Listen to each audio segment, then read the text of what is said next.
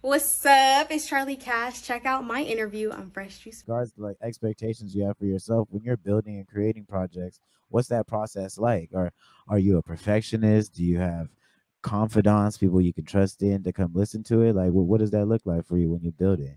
I consider myself a perfectionist. I think it is because I still see myself as a newbie in music and art and You've been out here for a minute though. I know, lol. That's so funny. I'm a learner, so I just always feel like there's more I can do, more I can learn, more I can get better at. And so I do have a lot of people around me, specifically in my family. I keep it pretty close. That I shoot out ideas to, ask for help, all the things. It's been an interesting process. I'm actually recording my first project right now, and it's been a couple years. If you followed me and followed my trajectory of music, you will know that I have been talking about this project for years. Wow. Okay. It's been a lot of trial and error and a lot of like, oh, I didn't know that. I need to do this again. I need to start this again. They're not letting me have this beat. I need to find a new, Did the pandemic play a part at all? It did actually. I stopped working on it during the pandemic, so it was before and after. I had lack of inspiration or opportunity. No, I just changed me internally. I just changed. I slowed down a lot, and I needed to get clear on what it was I was actually doing for the project because I had a lot of people in my ear at the time. I was working with a group of people, a collective. Worked with a couple of different collectives, and you know how people get, when they're invested in you and they see something for you that you don't see for yourself. And so I had to just dial back. Like I've always been able to see what it is I want to do. And so there's only one steering wheel, girl. Yeah, I'm like, I'm driving. So, okay. So to my understandings, this is an unreleased track, Expectations. This is a song that I never heard publicly. No, it has been heard publicly, right? Actually. Yes, I performed this song. Oh, word. It's gone through a couple different renovations. This is one of the renovations. It's not the final renovation, actually. You mentioned like utilizing your family and people around you to kind of like bounce ideas from.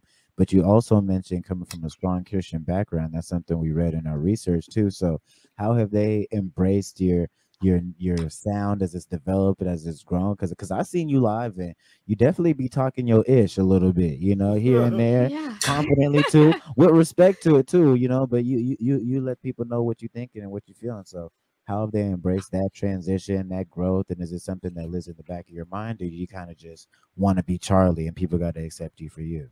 I think it's a little bit of both. Be real quick, but Herman Harp said Capricorns read minds very well. Period. So I was gonna say that might tie into your answer a little bit. It might. It's a little bit of both, actually. I know I grew up singing, acting, dancing, performing. So my family always knew that was a part of me.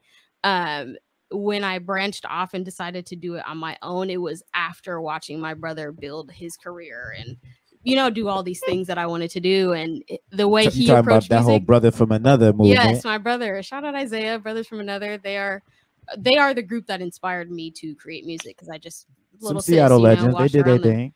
Yeah, they did, and so his approach to music was a lot different than mine. I think I'm a little bit more rebellious.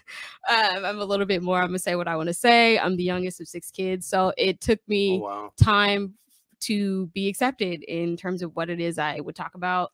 When I first started performing, I used to do this chair dance.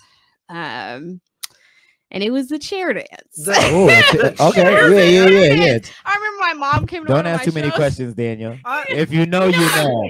If you know, you know. If you don't know, you ain't been outside. Yeah.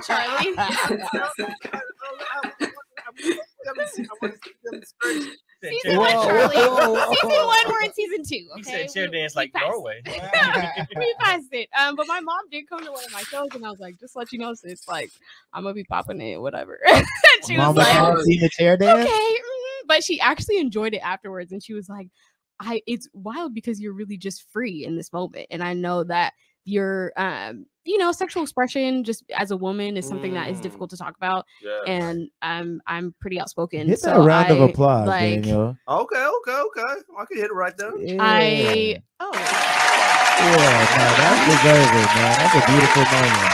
That's a beautiful thing. Yeah, so I just decided like, nah, I'm gonna say what I want to say, because this is who I am. I'm an ever evolving, effervescent being. I don't have to express one side of me because it's appropriate for you. I can express all sides of me, and so that was that. And it was wild. She was like, "Yeah, you were just so free. I really enjoyed it." So they've come around. They've come around. That's that 5-dimensional, let that spirit free stuff. That's what I'm talking about. Yeah,